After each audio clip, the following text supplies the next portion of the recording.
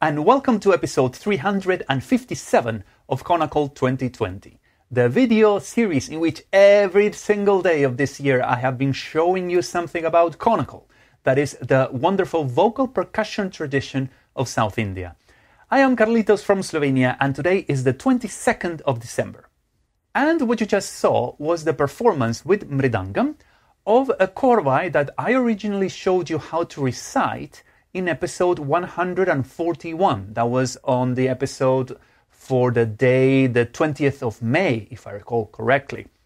And it's interesting because this is kind of like an exercise, korvai, because you are practicing a particular way of performing the phrase kiritaka. And that's what I thought of. I had to really perform this with mrdangam so you could see the difference between what you recite, this kiritaka-datom, and the actual performance of it. So that's what I wanted to do before the series would be over.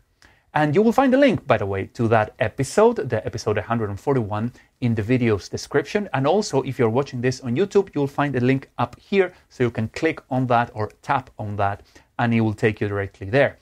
And now I'm going to show you that clip again, but with the Konnakol next to it. So you will see what I mean, how this kiritaka is performed in a way that is quite unique, because we start with the very deep bass sound, with the tom sound, even though we would recite it as kiritaka. So I hope you like it. Here it comes.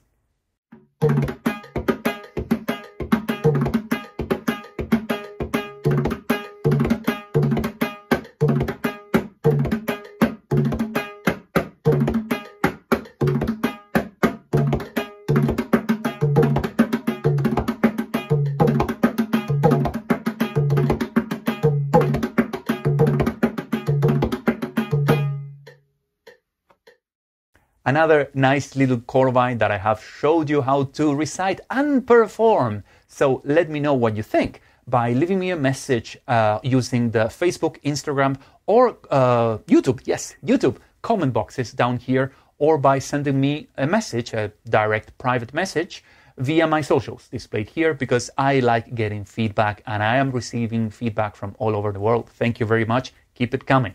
That's all for tonight. I have been Carlitos from Slovenia, and I'll see you all tomorrow. Goodbye.